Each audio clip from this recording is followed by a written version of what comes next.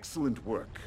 Your handling of the command center was very effective at quelling further advances by the Soviets. Well done indeed. Yeah, well, it's not all good news, Jones. Tell him. Tell him what happened. We're seriously hurting here. I'm sorry to have to tell you, Chris, but your brother is dead. Shortly after he appeared on television, he was taken to Governor's Island. We understand that he was executed personally by General Tatarin. It is said that he died like a man, without a flinch or tear. I know it is painful, but you can be proud of him. Man, I can't take this. Tatarin's gonna pay for killing Troy. He's gonna regret he ever stepped foot in New York. I say we hit him with everything we've got and— Bags? Chris, I'm sorry. I know it hurts, but we need to keep a cool head. We don't want to do anything irrational. Yet, I have a strange feeling about this. Yes, well, you must understand that the only action now that will truly hurt the Soviet agenda is to assassinate Tatarin. Eliminating him will spread chaos in the Soviet ranks and give way to a united American resistance.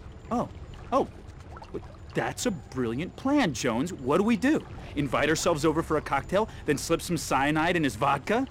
We're gonna need some serious firepower to take him down. That guy's got his eye on every rat and cockroach on the island. Jones might be right. If we did manage to remove Tatarin, it could be the turning point for our cause. Let's double-check our intelligence. There has to be a way to get him. After yesterday's hit on their installations, they'll be expecting company. This will need to be a surgical strike. We can't risk sending in a squad.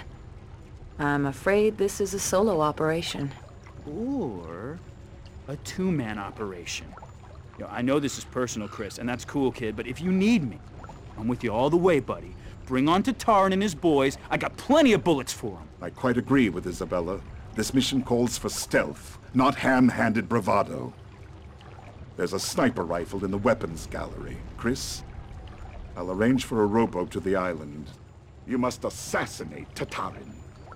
Without his leadership, the Soviet armed forces will crumble.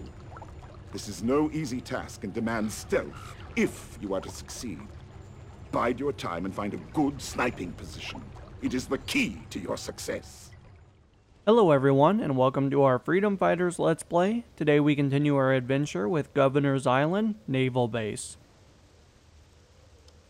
Alright, so as you guys can see, it looks like we have a small little patrol kind of going on at the moment. They do appear to kind of be stuck on a box, so obviously we can definitely discern that these guys are not the most intelligent individuals to ever grace our planet, but nonetheless, we might have to utilize our pistol. I'm hoping that this guy will actually walk in front of us, and that way we can kind of take care of at least one, but it's looking like all three, so we might be able to come up and kind of snipe these guys in the back of the face here, which would make my life a little bit easier.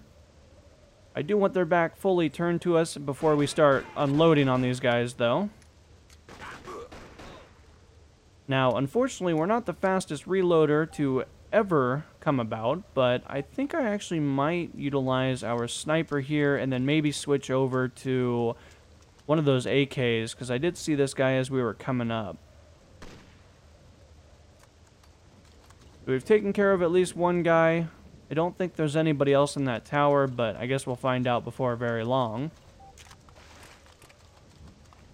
Now, as of the moment, we are rocking quite a bit of magazines. Now, obviously, it could be much better, but beggars can't be choosers, as you guys know. So, we're going to have to utilize this to the best of our ability. Let's actually check inside this building, though, because I do see a staircase, and that's always kind of a precursor to mean that there's maybe a sniper somewhere in the building, or maybe there's a sniper rifle.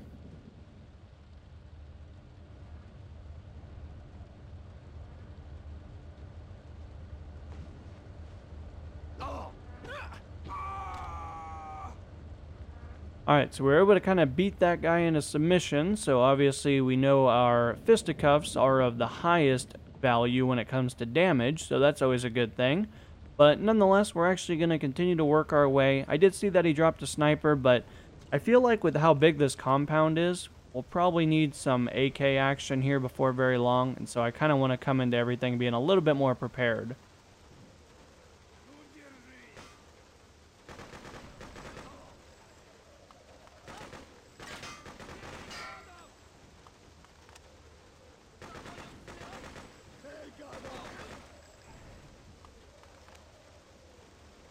Alright, now at the moment we were able to successfully take care of a couple of guys, and we do see that there is one more gentleman that's kind of lurking about over there.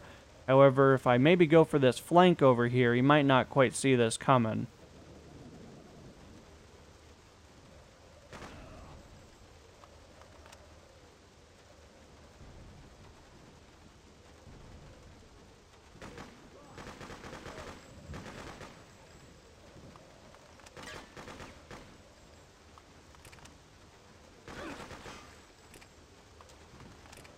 I definitely feel like it was probably a pretty good idea to pull out the AK this time around, especially when we had 3 of them with at least 2 magazines ready to go. So I think we actually made the proper decision on that. I think it would have been pretty difficult to try to utilize a Magnum in order to kill all of those guys. So we're going to do a little bit of parkouring as we jump our way all the way to victory. We do have to be really careful because I'm not exactly sure where all these patrols are, and obviously we don't really want to create too many difficulties for ourselves. So obviously if we can kind of sneak past everybody, that'll make our life a lot easier, but it is difficult to say at the moment if we're going to be able to kind of work our way all the way over. Do have a couple of guys over there, but as of the moment, they don't really know that we're here, so obviously I don't really need to be letting everybody know that we're all kind of lurking about at the moment.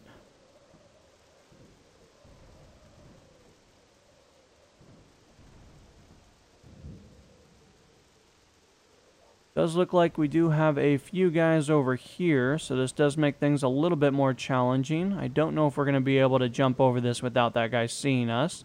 But he does appear to be the blindest guy in the entire history of the world, so that's good to know.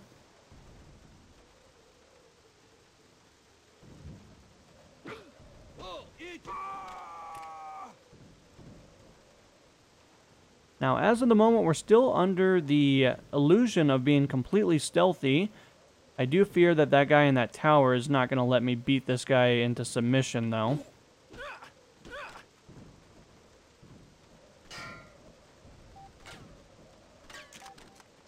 Trying to switch over to the sniper rifle, but we were having some difficulties there. Alright, so both of the snipers have been taken care of, so that should make our life a little bit easier. I am going to try to gain access into these towers, though. I feel like they're so high in the air that there is no way that they don't have any, like, overwatch on the governor. So I feel like our target will probably be accessible by one of these towers, but I guess we'll find out as we climb our way all the way to the tippy top, though. Now, as we come up to the very top, at the very beginning of the mission, we did snipe that other sniper, so I was actually surprised to see that there was 2 of them in this tower. That does kind of concern me, though, as we got to the top, though, because obviously if we didn't know about that other guy, that could have meant that we could have actually gotten killed. Looks like we have located our target. I'm not exactly sure if that's a bodyguard or what that guy is.